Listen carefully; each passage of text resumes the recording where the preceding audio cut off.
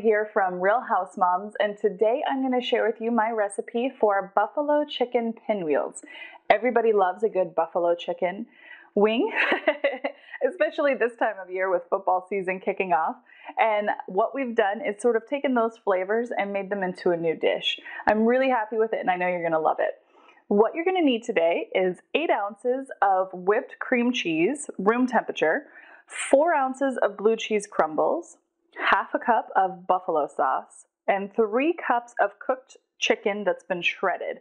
If you don't have any leftover chicken in the fridge, just pick up a rotisserie chicken from the grocery store. We're also going to use about 4 to 6 burrito-sized tortillas, so this big size here, they're flour. And then we are going to get started. So, pretty simple. Let's grab a couple bowls here.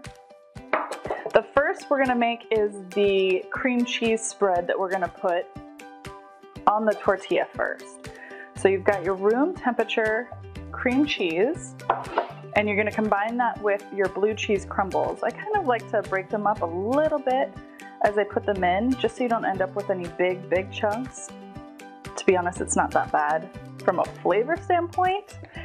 If you get those in there, it just makes it spreading a little bit difficult.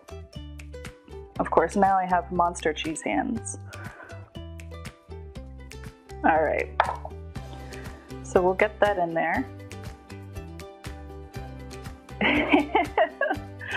We'll go ahead and mix this up. So you just kind of push it together, mix it all around.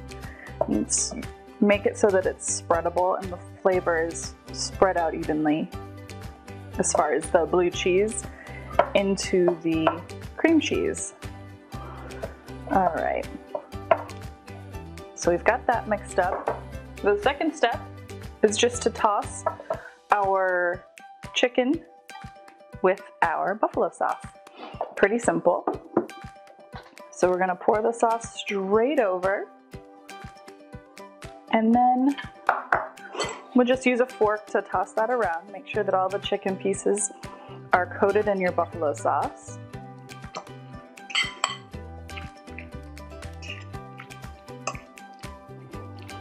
Okay, so we've got that. Now, you're gonna take one of your burrito tortillas, and you're gonna spread out the cream cheese mixture, and you wanna go all the way to the edge. And you're gonna end up rolling this up and microwaving it. You're gonna end up refrigerating it for about 1 to 2 hours, so everything sort of gets firm and it gets a little easier to cut. And that's part of what makes this such an amazing dish for entertaining. It's perfect for a potluck.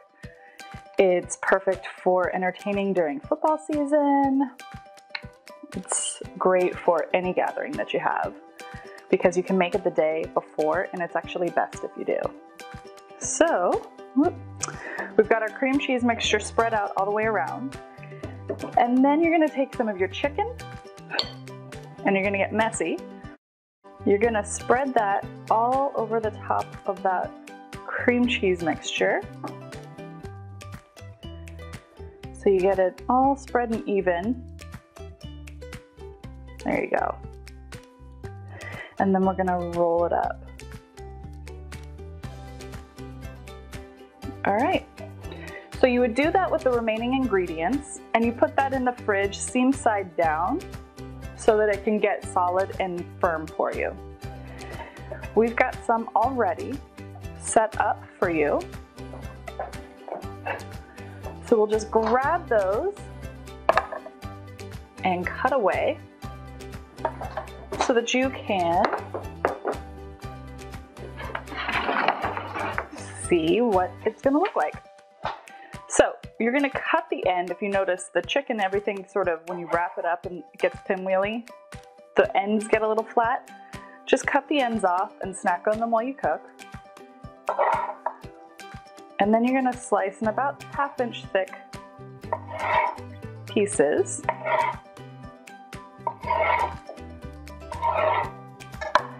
And then you lay them out. It's pretty simple.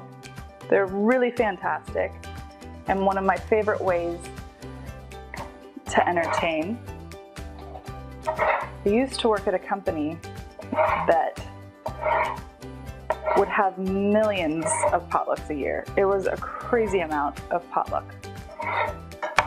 The joke was that when you started working there, you gained 10 to 15 pounds sitting at your computer eating all this yummy potluck food that came in. So I got pretty familiar with what's popular at potlucks. And pinwheels are definitely one that would go fast. I like to use a serrated knife when I'm cutting these up. Makes it so much easier to get through them. And last one, so you can see just how crazy simple this is.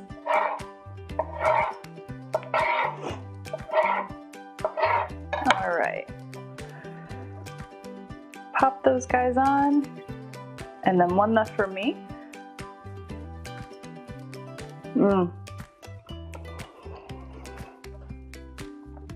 It's all the flavors of a really good buffalo chicken wing, but it's all made ahead and creamy and amazing. Definitely give these a shot. You could even dice up some celery, toss that in with the blue cheese, cream cheese mixture, and add a little bit of crunch to it. That would be really good too. Anyway, for this recipe, make sure you head over to realhousemoms.com. And for other recipes, make sure you check out Facebook and YouTube for our channel. Have a great day, guys. Bye.